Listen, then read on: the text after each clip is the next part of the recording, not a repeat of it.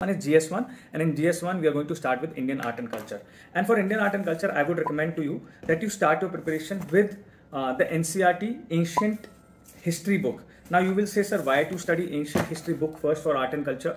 The reason I say is because if you have an understanding of the ancient Indian history, then it will be much easier for you to actually go ahead and dive into the Indian art and culture studies. सीधा Indian art and culture पढ़ने लग जाओगे तो context creation mind में नहीं होगा, रट्टाबाजी type हो जाएगा. Okay, so I would suggest start with ancient Indian history because you will anyways be studying this for ancient history, and once you start with this book, you finish this book, then you go ahead and actually start your ancient art and culture preparation, and mostly art and culture comes from the ancient times only, maybe little bit from medieval. For that you start with an introduction to Indian art part 1, which is a class 11th fine arts book of NCERT. This book is available on Amazon also, through NCERT website also, so you can download this book and study this. So first study the ancient India book to create context in your mind about the Indian history of ancient times, and then after that go ahead and read this particular book because this will give you a lot of context. This will give you a lot of context and this will become super easy to read after that.